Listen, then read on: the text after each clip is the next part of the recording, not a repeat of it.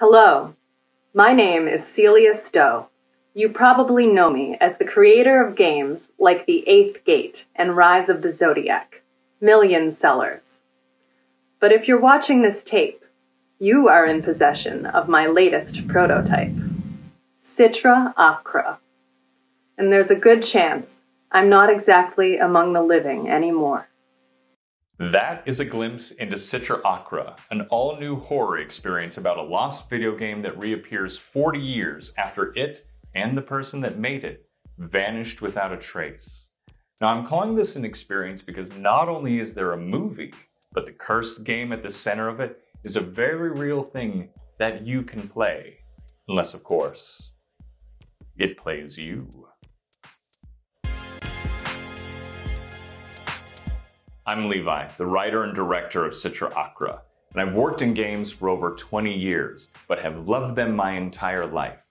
I love the storytelling in games, and I have a special reverence for the games of the late 70s through the 80s because they accomplished so much with so little, inviting your imagination to fill that space between story and technology.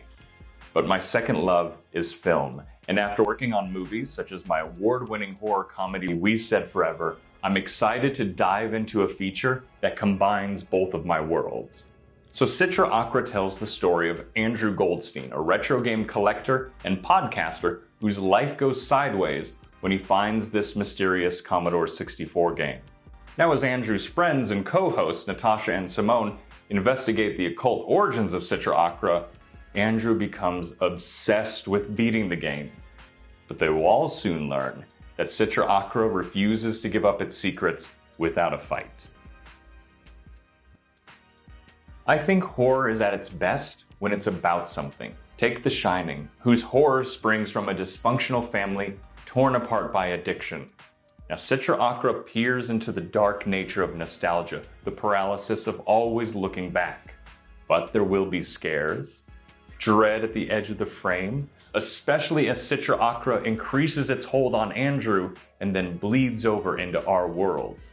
And we've developed an innovative visual language to depict that bleed.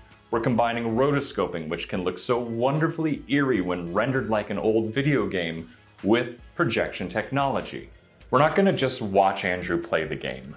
We're going to depict the high-stakes, cosmic tug-of-war between Andrew and SITRA ACHRA.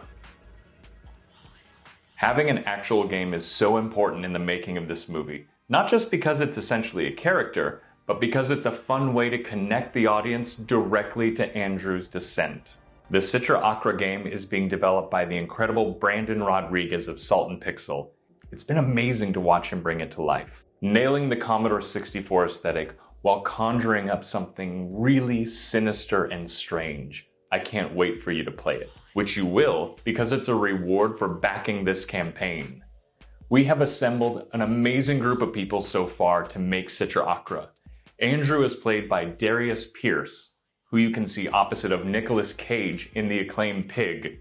And he's joined by phenomenal Portland actors such as Angela Chandra and Cecily Overman. Oh, and Nathan Barnett, who you know from, well, the internet. Our director of photography, our makeup artist and creature designer, our VFX artist. The score, it's from UK hauntology outfit Moon Wiring Club.